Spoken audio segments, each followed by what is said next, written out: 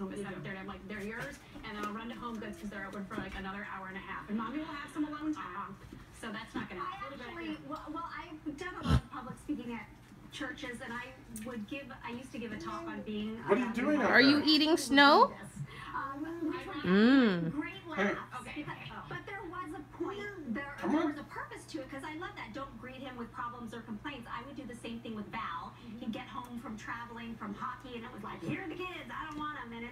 But when other people, regardless Nova. if you're the man staying Nova. home, the woman staying home, Come like, here. you want to come home to a Bring it peaceful in. house, and there is a time and a place for that. But like, no one wants to be greeted with complaints, and so it is nice to make a peaceful home for your husband. No, that one I could see that when she said no. There's the snow.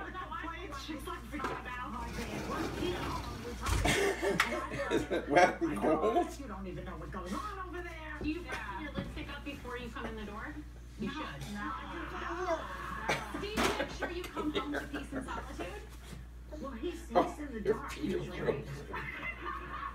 So he's not He's walking sitting in the dark reading a book. Aww. Yeah. See, Let's do another I session. think these were made for guys, actually. I think guys have evolved. I think they like a little feisty, and I think there is a component of men that does like the caretaker component, but they want you to do it as you. Like, I don't believe this stuff that guys want to see you all done up all the time. I think guys want to see a real woman, and they want to see someone who looks like... Nova, you gonna go get the snow?